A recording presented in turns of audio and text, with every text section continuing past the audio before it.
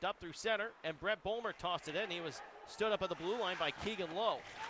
Puck in deep, left side, and now we've got a fight. It's going to be Keegan Lowe and Brett Bulmer. Remember, they just had that big collision at the blue line, and these two not afraid of each other. A couple Western hockey leaguers. 11:56 here, we're scoreless as these two doing the stare down disco, and now they're locked up. Bulmer getting that right free. Caught him with one. Lowe trying to come back with the right as well. As Bulmer now coming back again. These two tied up and throwing dead center ice. Turning into an interesting scrap as both of them still up. Bulmer getting the right free for another shot. One more.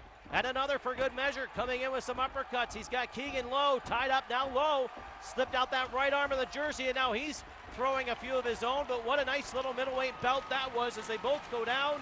Bulmer and Keegan Lowe, no score, but a little bit of heart shown right there. Absolutely.